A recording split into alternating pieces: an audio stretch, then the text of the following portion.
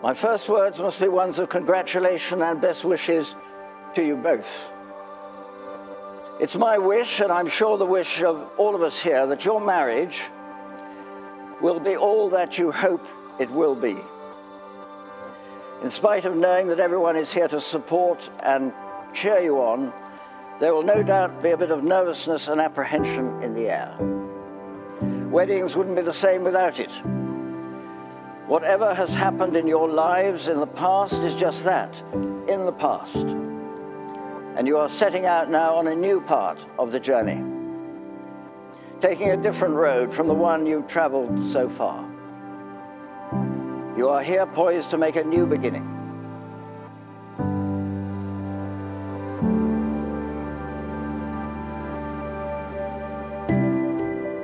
And the message that Christ came to bring, and that the church often very inadequately tries to pass on, is that it is love alone that counts, love alone that triumphs, and love alone that endures.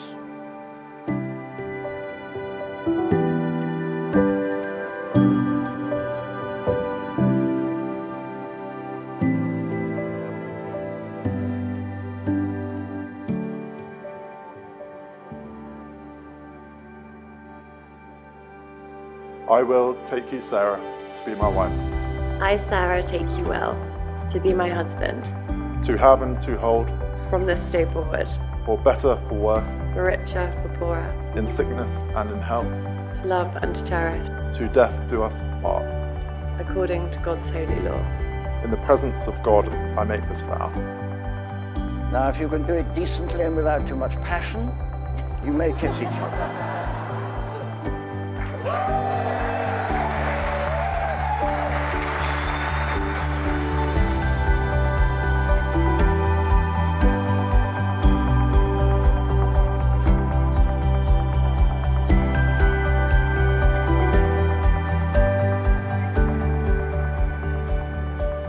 I know I said it earlier, but first of all, Sarah, you looked absolutely incredible today. And it was truly special seeing you walk down the aisle.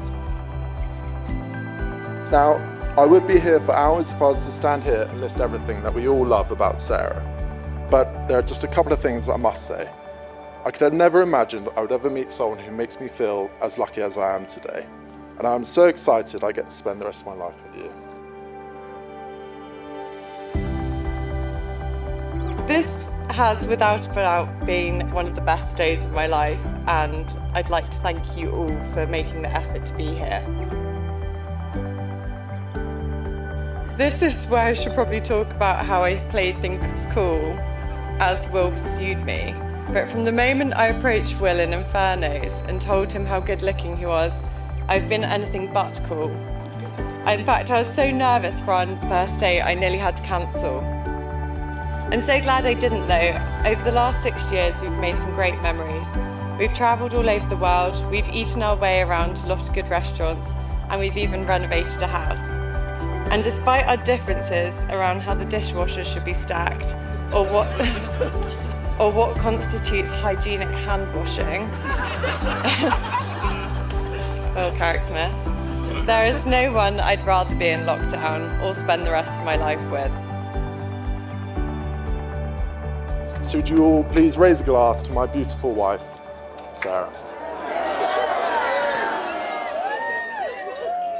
Yes,